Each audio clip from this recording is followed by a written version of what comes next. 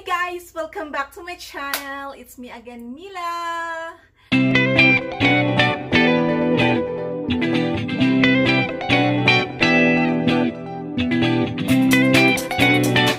today's vlog, I'm gonna cook pancit with beef and shrimps. But before I'm gonna start my video, I wanna shout out my cousin in Germany. Hi in San Michel and Kuya Dirk and family, as well as my friends Nosi Balasi, hi, and Ati Winnie, hello. Okay, how are you guys? Thank you for all your support. Just keep on supporting me, okay? Just keep it on. Okay guys, samahan nyo na ako sa aking pagluluto. Guys, ang ating mga ingredients ay beef, shrimps, cabbage, carrots, pancit canton, oyster sauce, beef broth, oil, salt, and ground black pepper, as well as sugar for taste. Okay? So, guys, samahan nyo na ako sa aking pagluluto. Una natin gagawin, guys, i-slice muna natin tong beef.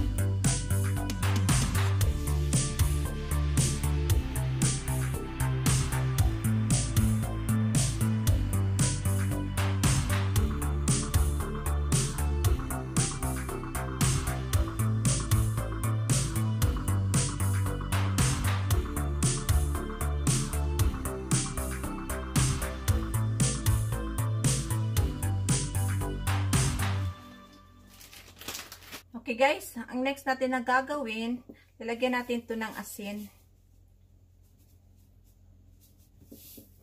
Okay guys, start na tayo.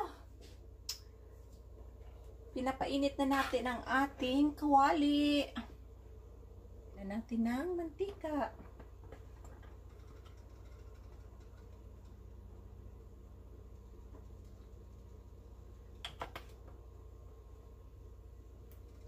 So, ang una nating lulutuin, guys, ay ang shrimps. Okay? Kasi tatanggalin natin kagad, tapos i-separate.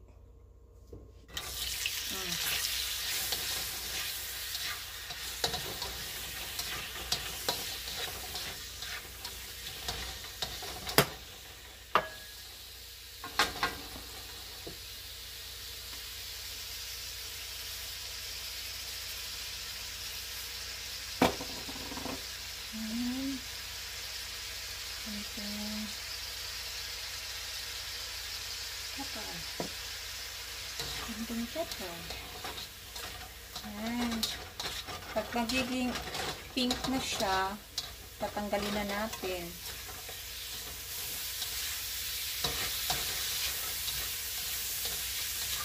Okay. Tatanggalin na natin, guys. Basta dito.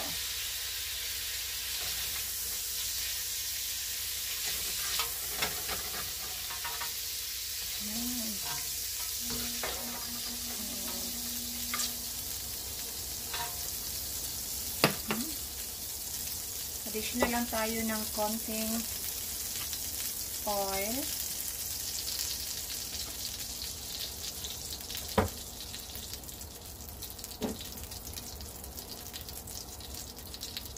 Lagyan na natin ang ating garlic. Ang ating onion.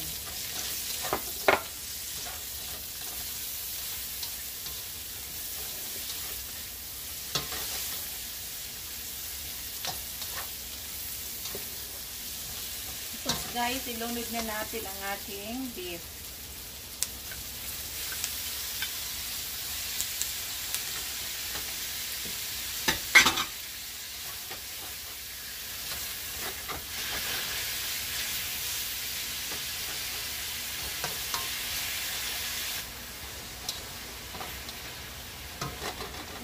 Guys, lagyan na natin ng oyster sauce.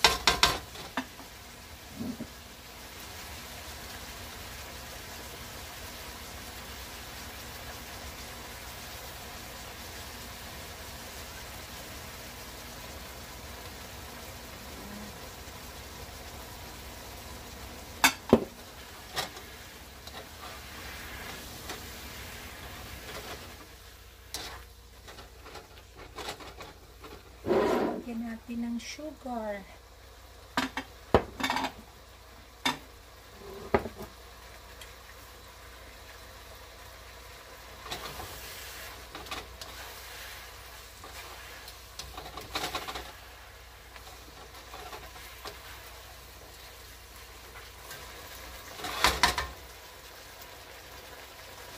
Guys, tikman na natin.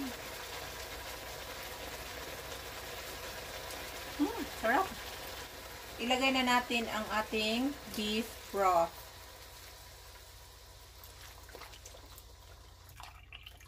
So, ang ginamit kong beef broth, isang box talaga. Isang ganito. Pero, kung wala kayong beef broth, guys, pwede yung beef cubes. Antayin na natin, guys, na kumulo. Okay? Okay guys, ito na. Tatanggalin natin itong mga bubbles sa taas. Ayan.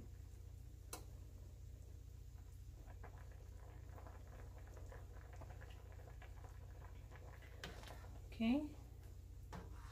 Ganito siya.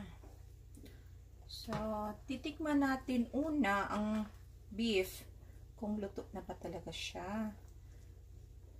Okay, para no.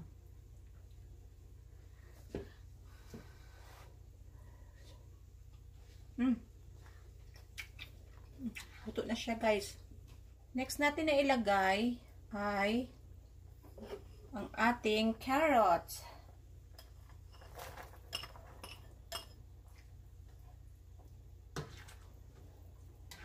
Ating carrots. Saka ang ating cabbage.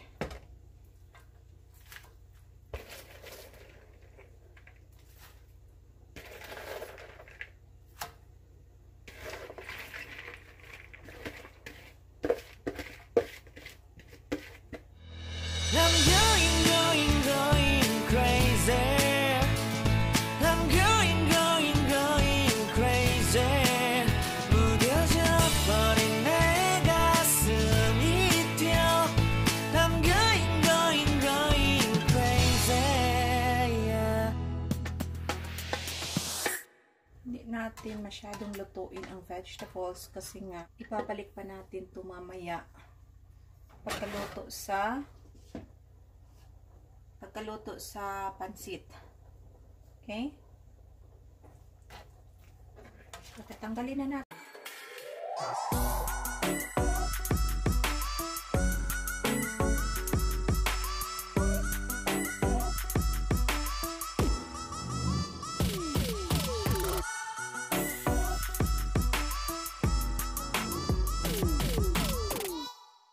Guys, ilagay na natin ang ating noodles, ang ating pancit canton. Oops.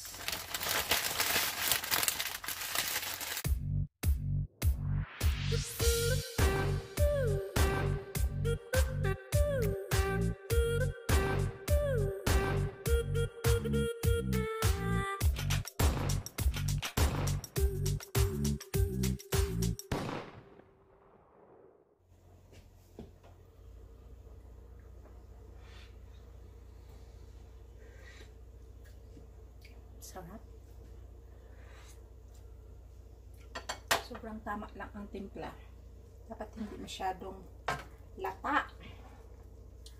Bawasan natin ng sabaw.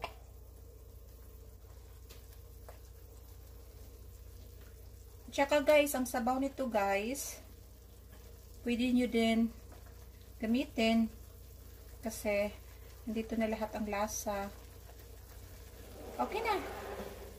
Ibalik na natin guys ang ating vegetables.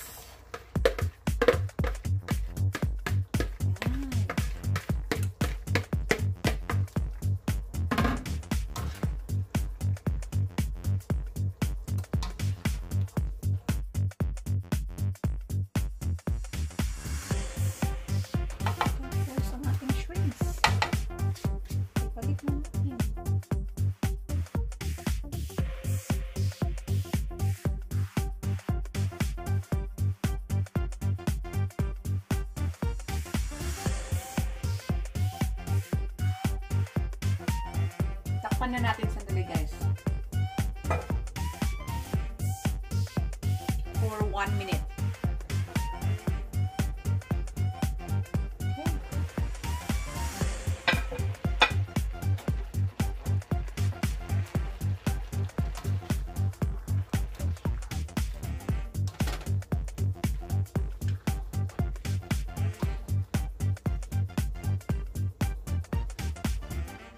A few moments later.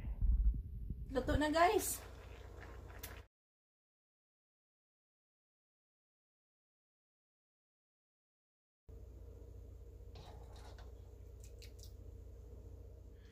Okay guys, tapos na ang ating pansit. Ito na siya. Diba? Ang sarap. At ang bango pa. Promise. Tapos guys, pagkakain tayo nito, nagamit tayo ng lime. Yes. Look at this. Oh, tikman na natin. Tikman na natin ang ating pansit.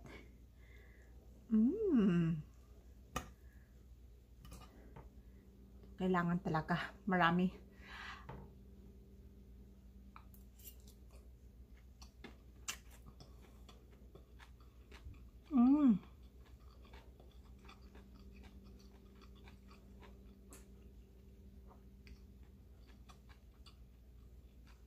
As in, ang sarap guys. Yung lasa ng oyster sauce, ng beef broth, ng beef, ng mix na. Pati yung lasa ng shrimps. As in, masarap talaga siya. Wala pa nga yung lime. How much more paglalagyan pa natin ng lime at saka gagamit tayo ng chili and vinegar. Pero optional na siya guys. As in, masarap guys. Tapos yung shrimps guys, malutong siya. Alam mo yung half cook lang siya. Masarap. Tsaka malasa. Kasi nilagyan natin ng salt and pepper habang okay guys, titikman na nito ang aking niloto. Mister, are you ready? Yes, I am. Ito na. Oh, it smells really good. Yeah. All right. Lime juice, lime. Yeah, it'd be juice after I squeeze it.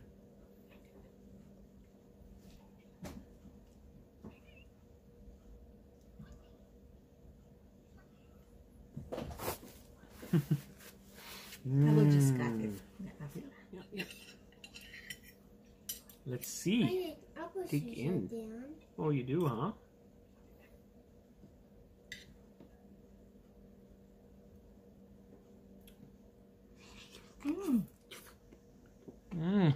It's good, Bob. Thank you.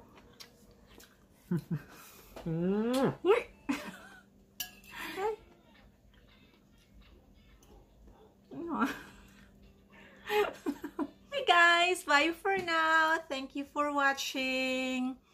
Please don't forget to subscribe to my YouTube channel kung hindi pa kayo nakasubscribe.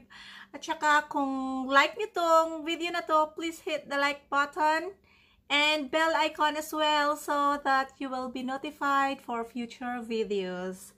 Okay? Bye! Thank you!